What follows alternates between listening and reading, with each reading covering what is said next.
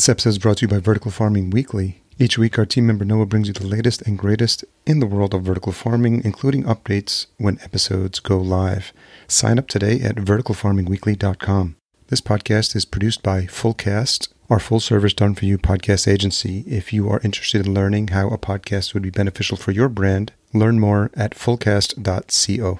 If you are starting a vertical farm and don't know where to begin or which technology would suit your needs, then reach out to the experts at Cultivated. As indoor farm brokers, they help connect you to the right technology and ensure your project is successful. Best of all, their service is free because they work on behalf of their partners. Visit cultivated.com to learn more. And that's spelled cultivatd.com, or click the link in the show notes. A lot of them were in their 20s at the time and early 30s, and smart women, a lot of them from science, technology, engineering, and math. Just really wanting and passionate about tackling issues related to climate, sustainability, and also some of them were frustrated with working at companies where their ideas were just not being allowed to get out there. So they were just like, why don't I hang my own shingle?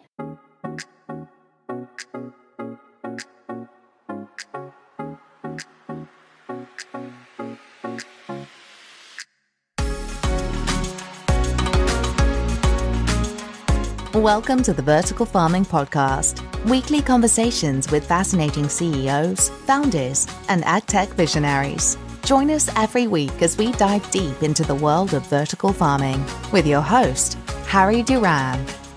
Vertical Farming Podcast, Season 6, we are underway. Welcome back. If this is your first episode listening, welcome. We do everything we can to roll out the red carpet, or maybe it should be the green carpet, for anyone that's new to this space. If you've sent someone here, if someone sent you here, I'm grateful for both counts. It's the show where we interview fascinating CEOs and founders of the leading vertical farming companies from around the world. I'm your host, Harry Duran. In case you missed our last episode, our kickoff inaugural episode, it was with Inez Sagrario, co-founder at Econoki. I was grateful to meet Inez at Indoor AgTech NYC, and she shared the work she's doing at Econoki with hops, of all things. It's the first time I've heard hops being grown indoors, and I knew when we met that I was going to be inviting her to the show, and I'm glad I did. We had a great conversation, sharing our experience as entrepreneurs. We talked about the power of strategic analysis and how the industry is evolving.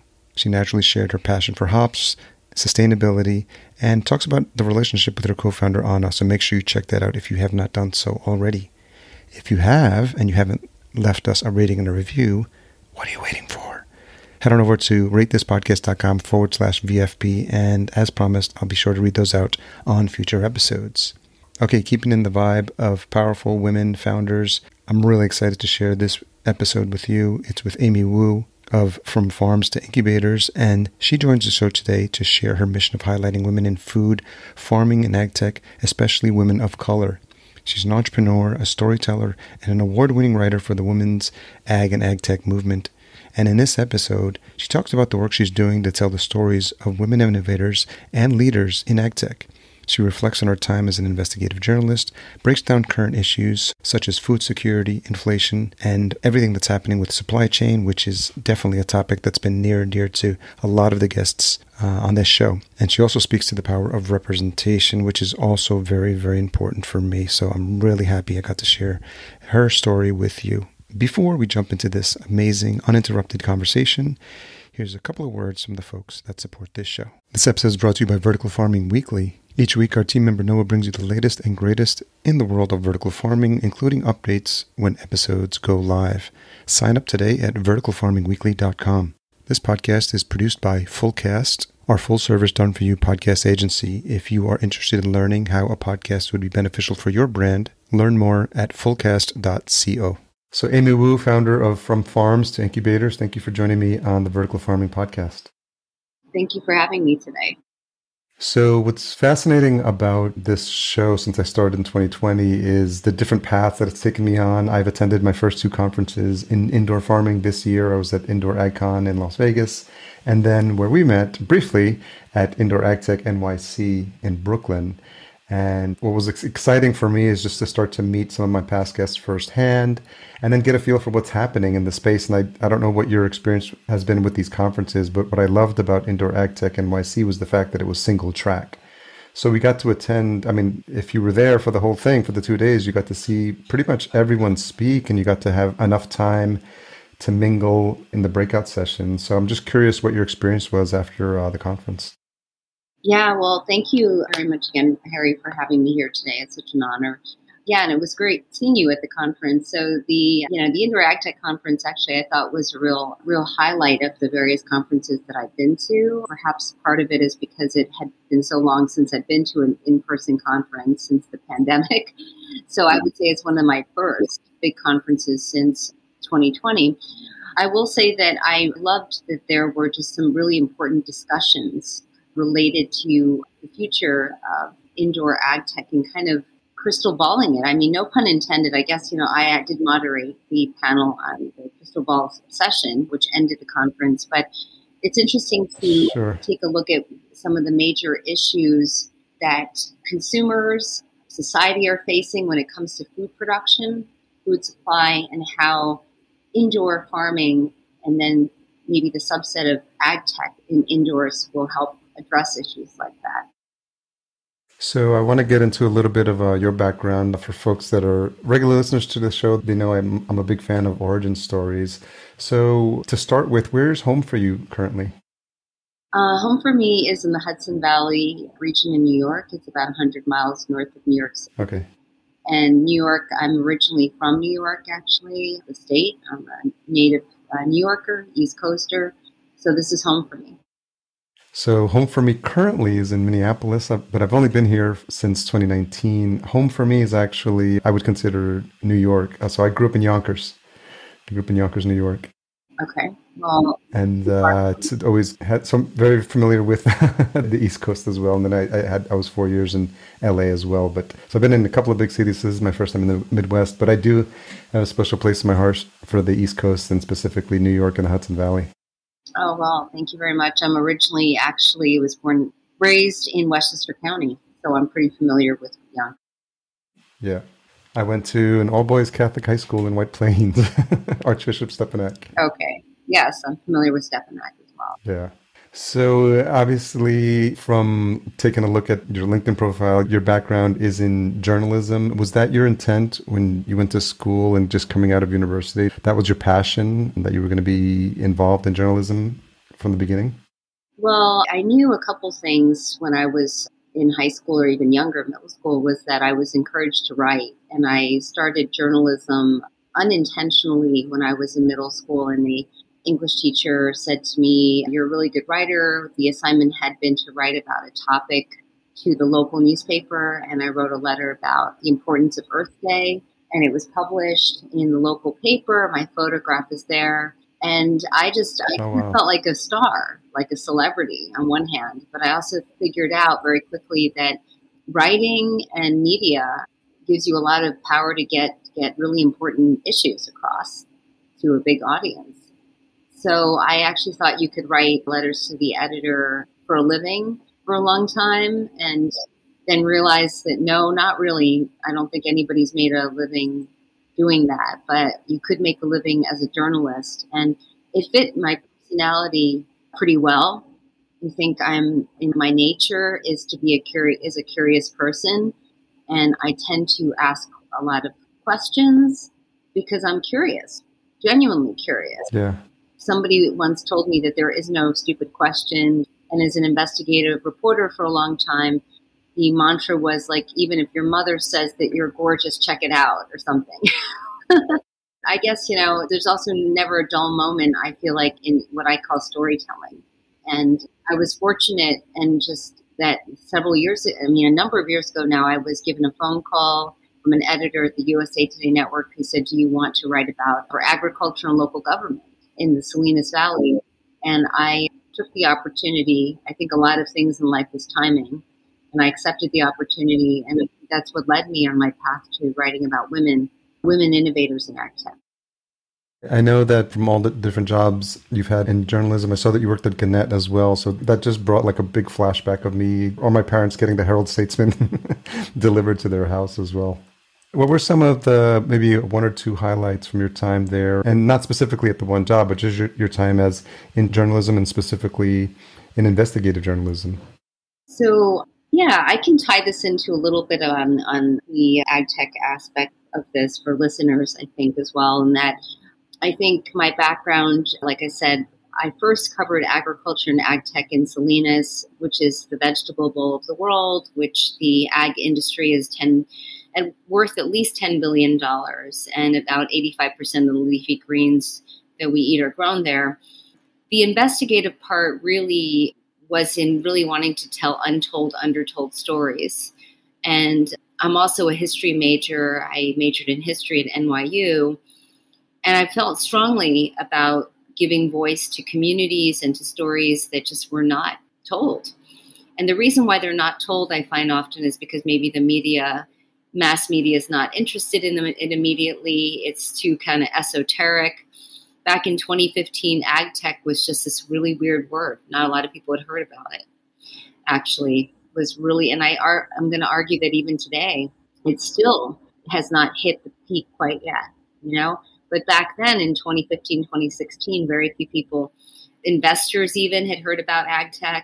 Farmers had not really too much heard about AgTech. Farmers would just be like, yeah, I use equipment and technology, but I don't know what you're really talking about yet. But it was starting. So the journalist in me immediately kind of observed all of this, and living in the Salinas Valley and being surrounded by farming and vegetables and being at the forefront of what I consider Salinas Valley to be one of the birthplaces for AgTech, because it's so close to Silicon Valley, a lot of intersections with investors who are also some early investors in AgTech. And there was a new center from the Western Center Growers of Innovation and Technology that had launched for AgTech startups. So the question that emerged was how many women innovators are in that center and how many are minorities. So I kept asking, I was just curious, like how many are led by women, how many were co-founded by women, how many of these women are women of color? And everybody who I asked kind of gave me a blank stare, like, I don't know why you're asking this and I don't understand like what you're looking for. And I think that was what really led me to keep asking the question. And I really wanted to amplify, like I was convinced somewhere in me that there were definitely companies, startups being launched or led by women who are creating innovations to tackle farming challenges. It was a real strong intuition. So I applied for a grant at the International Center for Journalists. They were looking for stories of minority business women owners. I mean, that's a mouthful, but anyway, it was good timing. I applied, I got the grant. And then my problem, actually was a challenge, was to find the women in 2 months, to create a documentary and to also write some profiles. I think it was sheer persistence and drive that kind of led me to into the project. And so I'm just curious in terms of like the thought process when you have the idea, because originally you go out there to do a story on farming in Salinas, and then obviously you have this other question now about what where the female representation and minority representation. And it's interesting too, because I'm actually Latino. I was born in El Salvador, and I was conscious as I started this show, like as I started interviewing CEOs and founders, I was like, well, there's a lot of white males who are telling great stories, but it was just something that I was conscious of. And I've made a more of a concerted effort to do that on this show. And I think it's something you probably discovered as well. Like you have to work a little bit harder to find those stories, to find those people, to make those connections to folks. Yeah, I can relate to what you're talking about. I mean, first of all, I don't come from a farming background. I don't come from a family of farmers, or I don't come from agriculture. I don't come from the world of food ecosystems either.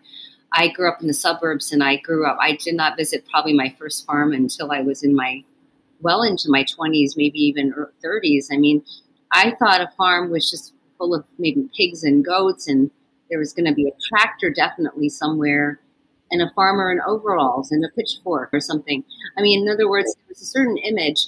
And I grew up at a time when, unfortunately, on our curriculum, we didn't have a garden. We didn't have a community garden, and I actually thought the food grew out of supermarket aisles for a long time. And there wasn't this real, where does my food come from? Who's growing it? So it wasn't until I was sent to the Salinas Valley that there was this emotional connection, like, oh, when I go through my supermarket aisles, when I visit and I see this bag salad, oh my gosh, it's actually like those are the people that are now harvesting it. And when I go to the supermarket now and I look at where it's being grown, I do feel this connection. And it's not just Salinas Valley, it's really across the U.S. Every region in the U.S. specializes, has a special geography that is really good for certain kind of crops and certain kinds of agriculture. So I think it was just a greater appreciation for how important farming is to our livelihood, and also a real appreciation for the farmers. And it's such a timely issue because of the food supply issue that we're facing with the inflation and the rising cost of food, and the challenges to access to food now as well. And I think the timing of this is probably at the time you started it, but it seems to be top of mind for a lot of folks. I started the show in 2020 in March, right when COVID hit, and it was interesting how the topic of food security, this issues with the supply chain, food deserts, all these topics started coming to the surface, and people were having conversations, even with Ukraine, access to the supply chain, impact to food supplies.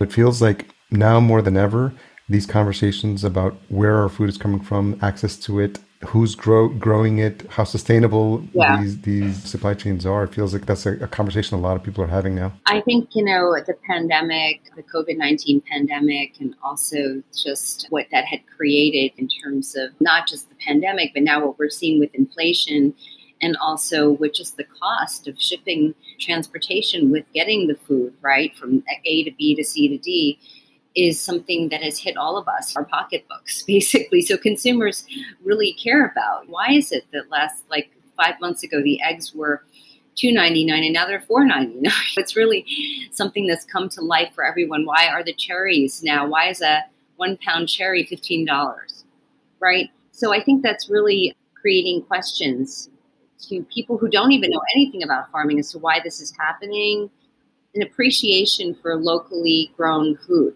as well. I see that there's a growing number of CSAs, people subscribing to CSAs and going to farmers markets, finding and growing their own food. I think people are also growing their own food, which gets back to vertical farming and indoor.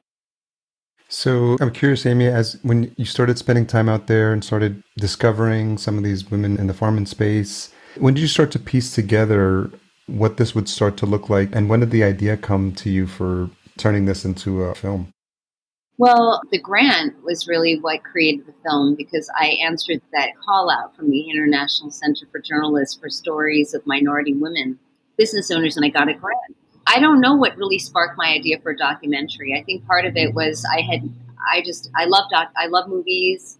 I had never done a documentary before. What the grant afforded me was to hire a young videographer who was fresh from UC Berkeley Journalism School and who was very hungry to also work on a good project. So I got really lucky. I think a lot of things in life are about good timing. So the stars aligned and he did a really good job. And I also was lucky enough to find 3 or 4 women who would share their stories. So the film was an eye-opener.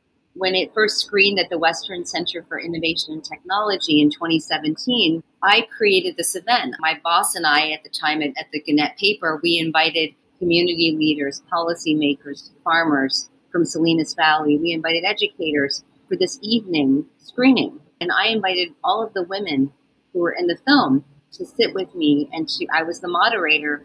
And there was just this silence after the film screened. And I was just like, are people, what are they thinking? Are they just not liking it? Or people just started to clap and their hands went up and they said, I had no idea that there are a new generation of women who are doing this.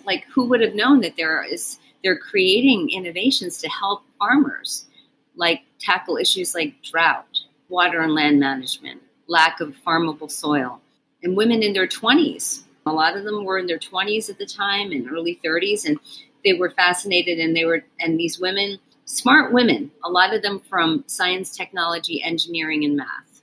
So just really wanting and passionate about tackling issues related to climate, sustainability. And also, some of them were frustrated with working at companies where their ideas were just not being told, not being allowed to get out there. So they're just like, why don't I hang my own shingle? So I think it was just really good timing to introduce this. And I didn't know what it would become. All I know is that every time the film would screen, people would just really just connect with it. And then I said to myself, I got more emails and more phone calls asking me to profile more women. And then I said to myself, by 2018, I had screened the film probably 20, 30 times. And I said, I want to collect this. I want to collect the stories into the format of a book. So I had never written a book before, but people sometimes ask me why a book. And that's a good question because I actually had never written a book. But the book, why a book is because I actually really wanted to have something tangible and kind of what I, in my mind, said is lasting. Maybe it'll last 20, 30 years, 40 years. But in my mind, it was more lasting, right? I wanted to document their voices. I wanted to get their stories out to inspire younger women, young people to say, hey, farming is not just tractors and overalls. It's not just like this image of you're a farmer that's not smart. Farmers are some of the smartest people I know. They're not just contending with weather. They're contending with science, research, equipment. It's amazing. So I wanted them to pick up this book and say, maybe I can consider work and job opportunities in AgTech. So it was really meant to inspire, to document, to celebrate women. There's still not enough women in AgTech. There's still not enough money, I think, being invested in a lot of women-led companies.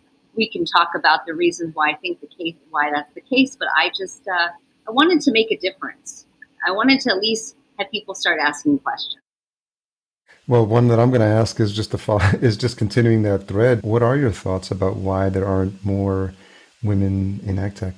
Well, part of it is, like I noted, that traditionally agriculture the farms have been passed down from generation to generation. The land has been passed down from generation to generation, from grandfather to father, fathers to sons, and really not traditionally to daughters. That's changing, though, also. So part of the problem is that women really have not been at the forefront of this is a very male-dominated industry, agriculture, right? So when it comes to AgTech, agriculture and technology, it's not a surprise to me that there are just not a lot of investors that are investing in women-led companies. Part of it, too, is that a lot of venture capital firms, a lot of investors, the key leaders are men, right? So I think you kind of just get to know the people you get to know, and you kind of are in your circle. You're used to what you're used to. So when somebody's different comes along, maybe they're younger, maybe they're a woman, maybe they look differently, maybe they're pitching an idea. I think it's just oh, interesting. It's something different. And whether or not people accept differences, or it takes time to adapt to change. And the other issue is that I think that for a long time, there hasn't been a community for women in AgTech either. So I think it takes connections, networking, and a community to build something bigger. So that's why Farms to Incubators has been trying to create more events. We partner with these organizations to give women the opportunity to befriend each other, connect with one another. It could be cocktails, it could be networking hour. A lot of the 30 women in my book are a community of their own, and each one of them has said, I want to connect with the other woman. 30 women time, and then it kind of snowballs, right? So I strongly believe that networking and community is critical. I also think that accelerators and incubators are also really important to serve as a platform to allow women and those traditionally not in agriculture to get into the field as well. How much have you grown to understand and appreciate the space since starting your research for the film? I've grown a tremendous respect for those who farm, those who are participating in the food systems. I mean, let's talk about farmers. It's just not an easy life. It's a life that they enjoy to some extent, though, because I don't think anybody would really do that just to make money, a lot of money. It's very costly, everything from fertilizers to, I'm just trying to think, to seeds, to the equipment, very expensive. You don't make much money back usually. A lot of this country is still made up of family farms.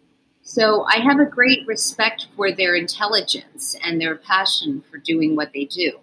I know people farming all the way up until their 60s, 70s, 80s even. And they're doing it because they just, it's like a religion to them. It's like that this is what they believe in. And then there's a new generation of younger people who are very interested in farming. They want to become farmers and own their own farms. Not because, to just say I'm a farmer, but because they want to actually contribute to the ecosystem, the food ecosystem. They want to use good, healthy strategies to grow food, right? They want to actually contribute back to society by producing healthy food. Yeah. How much were you aware and did you start to educate yourself on what was happening in the indoor farming space? So I'm going to be candid about this. I think indoor farming is still a new area for me because a lot of the farms that I've written about previously or I had visited were definitely not indoor farms. But I will say a couple of things is that I think indoor farming is critical to food production. And I kind of place it in a couple of different silos. I mean, there's vertical farming, but I think there's also growing in greenhouses, obviously, and hoop houses and so forth. Yeah. I think there's a lot of opportunities for people who just want to grow their own food to grow indoors in a greenhouse, in their own apartments and so forth. There's innovation that's going to really be needed, that is really needed to make that happen as well. I think it's an essential part of food production and supply because we're going to face a real crisis, I think, when it comes to food supply. I think if there's no indoor farming or AgTech, along with that, we're going to be in trouble. I think I see it as another opportunity for women, young women, to get involved in AgTech as well. And I think probably to a guest that I've had on the show, everyone seems to be in agreement that there's no one solution that's going to fix this problem. And it's not one specific type of indoor farm or outdoor farm. It feels like it's a concerted effort for everyone to be working together and figure out where their expertise lies and how they can contribute to this problem that's just going to be growing bigger and bigger as we deal with the issues around climate change as well. Right. I'm wondering, in terms of your experience at the conference, did you have a chance to check out some of the sessions? What were some of your takeaways or anything that you found that was new to you, Indoor AgTech NYC? Well, I was invited as a moderator for the final session, so that was a very good opportunity. And I think it was a very lively discussion, certainly from the panelists who are very high-powered panelists, I guess, all representing, some of them one from Citicorp, one from Local Bounty. I mean, there were two other amazing panelists too. So what I feel like that to me was a highlight, really, because it's looking forward at why do we care about indoor? Why should we care about indoor AgTech, right? And what is the role it's going to play to our greater society? What are some of the challenges? I also want to highlight that I write a lot about agriculture from the lens of gender, Harry. So really, it's really a vehicle for me to actually amplify women leaders and women entrepreneurs. So going into a conference such as Indoor AgTech, I always kind of eyeball and see what's the participation of women-led companies, women representing their companies, women moderators. This time I visually just didn't see a lot of women. I mean, I was definitely a woman moderator, but anyway, I feel like in general, there are definitely more women participating in AgTech. It's all positive. And I'm hoping that in indoor AgTech, it'll be the same case in the future, because I do think that there's a lot of women bring something special. We already contribute a lot to the food systems. We're often the head of the household, buying and cooking the food.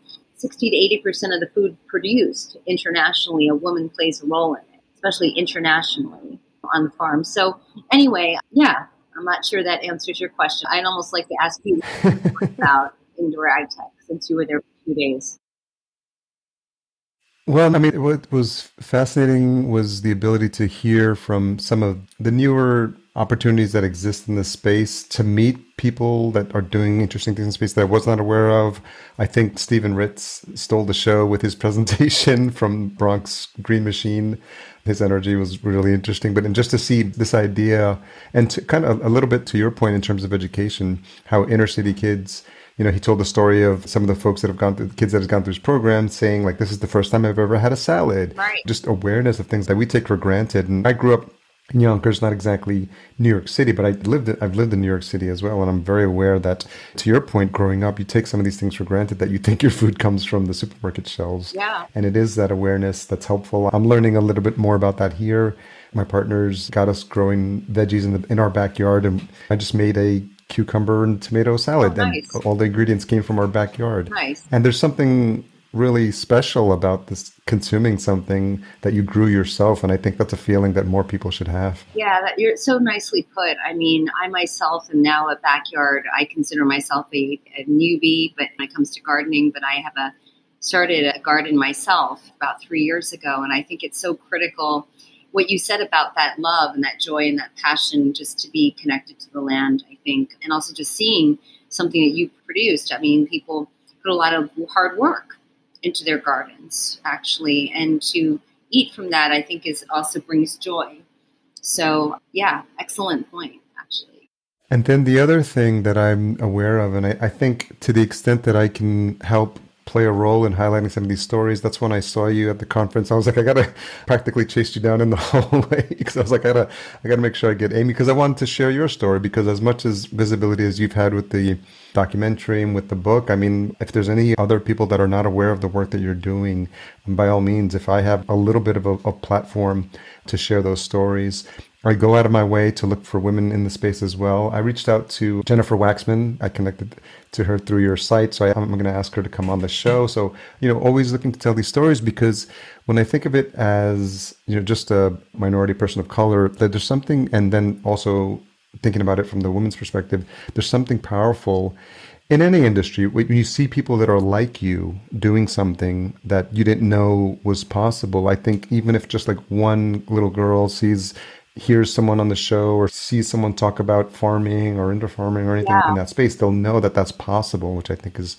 very powerful. Yeah, thank you so much. Yeah, I mean, From Farms to Incubators has gone from a documentary, gone from newspapers, a collection of newspaper stories, into a book. And now actually I'm building a non-for-profit. It's a 501c3. It's a new, young non-for-profit 501c3 that focuses on storytelling, building community, and also education and training. What is my goal and interest in this is that I'm really hoping that there will be more women who are at the table. It's as simple as that, really. Because, like I said, a lot of people think that farming is still really boring and it's just tractors and overalls and being in the fields. I mean, it is a lot in the fields, and that's true. And there's a lot of opportunity for work in the fields, but there's also a tremendous amount of opportunity in science and research and marketing and data and technology. I mean, you name it, and there is a place in the food system. So that's the message I'm really trying to send across. And I'm trying to do that by really amplifying women leaders and women entrepreneurs in the food space. And I'm trying to document their stories so that there's a trickle-down effect of a new generation that can consider opportunities in that space as well. So really one piece leads to the other. And it's not as obvious as I'm hoping it is sometimes. I mean, I still get not young people, older people look at me quizzically, like I don't understand science, technology, like they're supposed to be engineers, right? And I go, yes, there's a lot of opportunities in engineering, but there's also a lot of STEM, which is science, technology, engineering, math, can also equal agriculture. Well, then I get a bounce back. Well, agriculture, we're not a farmer. I mean, but then I say, well, the modern day farm also includes aerial drones that take images of fields. It includes AI, blockchain. And then I get, blockchain, that's like cryptocurrency in the field, right? Yes, it's cryptocurrency, but it's also being used to trace food from the field to the big box store. In the case that, God forbid, there's some sort of contamination in the salad bags, they can trace it back to the field. So, and then there's a lot of, it's the, interesting that I'm kind of hoping that From Farms to Incubators hoping to spark. And from the, interesting, to the exploration, to then, I'd like to connect with so-and-so. So From Farms to Incubators is really a hub to connect. I mean, I think of it as kind of like the port where the dongle, where the USBs go in. or where you can Yeah. charge your iPhone. Yeah. I think of us as that. We are connecting a lot of different kinds of devices together that are all interested actually in connecting with one another, actually. So that is what the role I see my role is. That's how I see the role of this growing, this small but powerful organization is trying to put together. I'm hoping to partner with other people who share a passion for it, because I think that 10 years from now, everybody's going to know about AgTech and agrifoodtech. It's just going to be part of agriculture, part of food. It's questionable whether or not it's going to be its own little, oh, wow, sector. It's just going to be part of our lives. Everyday life. Yeah. I think it's going to be more common people to be growing their food, Yeah. not only in their garden, but it's people in the city growing food in their kitchen or people growing it in their garage with some of these grow towers. Yes, Yeah, it's absolutely. really interesting. I grew up in the suburbs and I went to school in the city. And up until maybe 3 or 4 years ago, when I told people that I'm working at a farm, I write about farming, that my friends in the city they wouldn't tell me they weren't interested, but they would be a little bit like, oh, okay. Okay, cool. But now it's like I'm a hot commodity. When I say that I'm in farming or in agriculture, look at this, look at the sweet corn. Oh my God, it's in a husk. This is like gold. I mean, they're like wide-eyed. They're like, let me come visit. Let me have my own farm. I mean, this is hot. And I'm hoping that it's not just going to be trendy, that actually this is going to just be permanent. Yeah, just a way of life. Lots of good things there. And I'm just really happy to share your story because I know it's going to be inspiring for folks to learn more about the space. I'm curious, as someone who's in media, like, what was that journey like for creating documentary? Like, how long does a process like that take? So from the moment you came up with the idea to finding the people that were going to help you on this journey, like, how long does a process like that take? Well, I was under a pretty strict deadline because I had gotten a grant, and I applied for the grant on the intuition that there was a story. And I don't think I will ever apply again like that, because I mean, if I had not found people, it would just not have happened. Like I said, timing is a lot of things in life.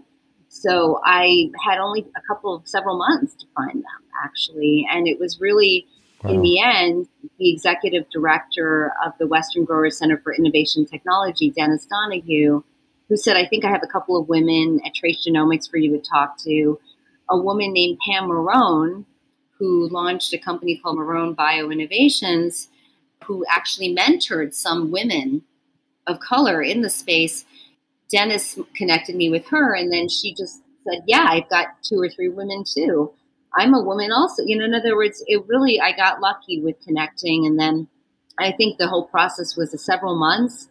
But the several months was only planting the seed. It wasn't really at the actual fruition at all.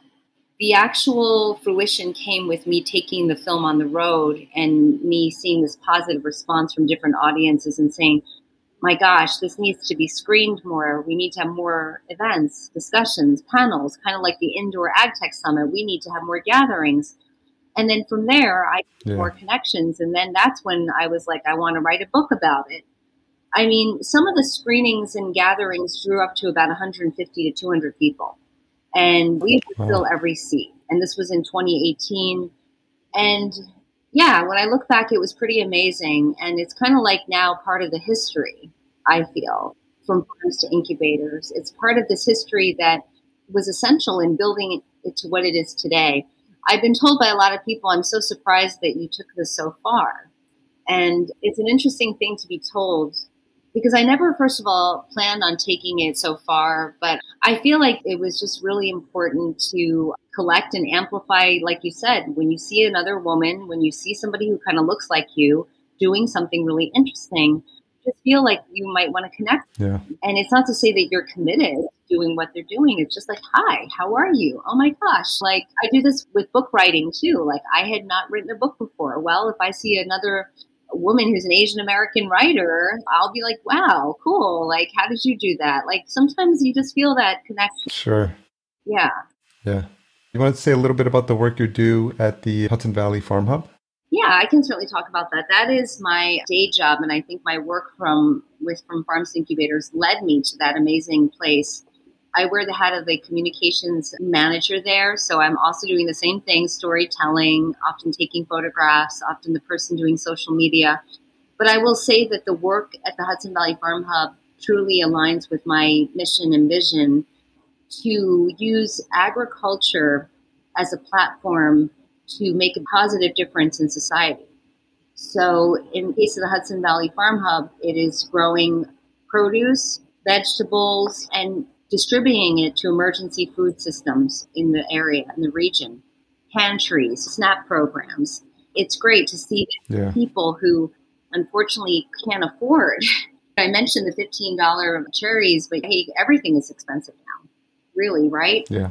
It's just beautiful to see that the vegetables and the fruits are going for a really good cause, not so that, people are not just eating packaged processed foods, but local fresh foods that also they can make delicious meals out of. And there's the other component of education and training that the Hudson Valley Farm Hub is really committed to, training new farmers, people who want to farm. And that aligns very much with what I believe in. You have to train the next generation of young people to consider bringing their talents. Otherwise, nobody's going to be farming anymore because increasingly the farmers are getting older. Or if they're not old, their children might not be taking over their farms. Do we want all the farmland to go to housing development, to go to malls? I don't know. Then where are we going to grow the food? Ag land is really precious. It's like gold. So really hoping to keep that in the hands of a new generation. Yeah, what's interesting, I think, and I've seen it on the indoor ag side from a marketing perspective, the use of these newer platforms like TikTok to tell stories in a visual manner and some of the social channels. And I think, some of that in a way pulls in a younger audience who's curious about what is being shared. And I think there is some crossover where some people who are interested in a new career can see those as an opportunity. And I think to your earlier point, farmer does not mean person on the actual farm, like planting the seeds. And nowadays with the seed genomics and all the data science you need and the people working and all the different technologies just on the indoor side with LEDs and robotics, there's so many opportunities to enter farming nowadays that are not limited. To your point, drones and just all this new technology that's being used to have much more success with your farm. I mean, absolutely. That's the message I'm trying to get across, that food and farming can be sexy, basically, and it's not boring. I mean, like I noted, did not come from agriculture and farming myself. It's a passion, it's an interest, and I get asked a lot by younger people or people like, how do I get into this? How do I explore this? Well, you just need a curiosity to ask questions, and I think especially if you're a young person, just go to the farmers market and start talking to some of the farmers there. Talk to some of the people selling the produce there. Say, I'm interested in this. And if you're taking a class, hopefully you're at a university where there's some sort of food or farming related class. I really hope so. Increasingly, I'm seeing this in high schools, grade schools in the city too. I think that they're incorporating gardens into the schools now also, which is beautiful. So I'm very positive about this. I mean, like if me, a city girl, has fallen in love with agriculture and I can grow and I can also love this and I love to eat, I am positive that there are opportunities out there for other women. And if you want to start your own agriculture, AgTech company, your own farm, I have numerous women who come up to me afterwards and say, my dream has always to be have my own farm. And they kind of look really shy when they say that. It's almost like their words are disappearing. I'm like, what did you say? Oh, I just sort of have this dream, that maybe it's like, say it out loud. I would like to have a farm someday. And I really believe that if you say it enough, if you're passionate enough, you're curious enough, it'll happen. I really, really believe that. Maybe it's partnering with somebody else who also has something similar, like similar mission. Like I feel like, Harry, you and I had some similarities, right? So it's finding somebody with some common passion, and then maybe you could do something together, or maybe you could find at least trade or share information together. Yeah.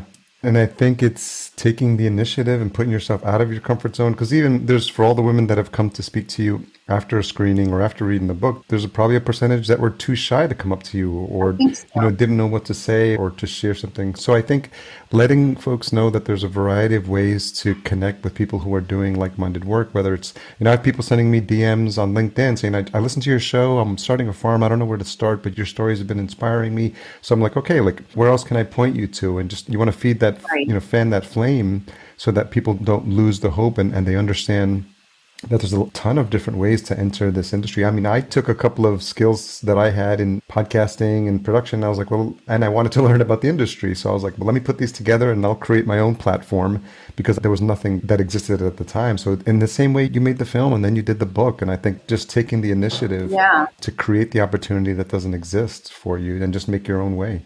Yeah, absolutely. I mean, one of the hopes of that down the road that from Farms to Incubators is want to do is to continue to tell the stories of women through interviews and through audio and through podcasting. But I'm a solo woman myself, so I always find that if there are opportunities to partner or to work together to tell a story, whether it's like somebody else taking the photograph and me writing the story, or whether it's two people doing an interview or one person drawing the painting, I always find that there are just ways to work together. It's very hard to actually be totally solo and do all the stories by yourself. Absolutely. So as we wrap up, Amy, given the audience, a lot of folks that are in the space, that are in the industry, listen to this show, is there a specific ask you have for the listeners of this show? Yes, I would say my specific ask is to please, if you know of a woman in AgTech, a woman, she does not have to be the founder of a company. She could be a co-founder, a leader in leadership, and it does not have to be a startup. It could be working for a large ag company too. Please email me because we are expanding our portraits. We are launching our portrait section now. We want to have a diversity of women on that page. So please nominate her, to be part of this by emailing me directly at amy@farmstoincubators.com. Please check out our directory of women in AgTech. There's 800 plus names on there now. These are all women who submitted their own names. They want to be on there. They want to be connected with. Please go to the Farms to Incubators website and submit your name, or get your friend to submit her name. My third ask would be that when we roll out our stories and when we put them out on our social channels, please share. Please share on your LinkedIn, on your Instagram, on your Facebook. Please use that as an opportunity to share out the stories.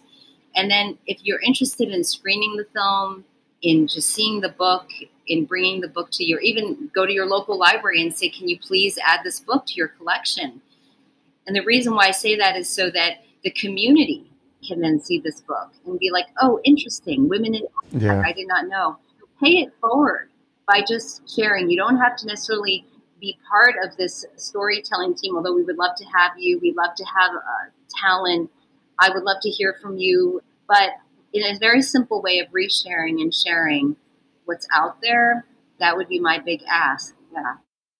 Well, we'll make sure to reshare all the links that you mentioned, and whatever's missing, just please get them to me. We'll make sure everything's in the show notes. So if you've been following along, then don't worry. We'll make sure everything's going to be in the show notes. Amy, I want to thank you for taking the time to chat with me, telling your story, which is incredibly inspiring. I'm really glad we got a chance to connect. And I feel we're going to be probably there's opportunities for us to partner on some future media projects. So I want to make sure we stay in touch, and I'm glad we were able to share your story. I would absolutely love that, and I will definitely look for opportunities to work together again. Thank you for all the good work that you're doing as well. Thanks again to Amy for coming on the show and sharing her story. As always, full shows are available at verticalfarmingpodcast.com. Stop by, take a look. We capture a summary, timestamps, key takeaways, resources mentioned, all in the hopes that we can get you focused on listening to the conversation without worrying about taking notes down, which is something that I do for podcasts that I'm really a fan of. I really appreciate Amy sharing her story and her time with us, and I'm so glad to get the word out about the great work she's doing at From Farms to Incubators. Special thanks to our Season 6 title sponsor, Cultivated. If you are looking into a vertical farm and don't know where to start or which technology would suit your needs, here's an idea. Reach out to them today. Here's the best part. Their service is free because they work on behalf of their partners. You can learn more at cultivated.com, and that's spelled CULTIVATD.com. Leave out that last E. Podcast production and marketing provided by Fullcast. Learn more at fullcast.co about how a podcast can be beneficial for you and your brand. If you are enjoying this show and you haven't already, please leave us a rating and a review at ratethispodcast.com/VFP. We'll be sure to read those out on future episodes. Tune in next episode, another great conversation with the CEO of CityCrop, Christos Raftogiannis. And hopefully I didn't butcher his last name. We really had a fun conversation. I'm really looking forward to sharing that with you. Make sure you check that out. Until we meet again, here's to your health. Thanks for listening. To read the full show notes for this episode, which includes any links mentioned in the episode, as well as a full show transcription, visit verticalfarmingpodcast.com. There, you can sign up for our email list to be notified when new episodes are published.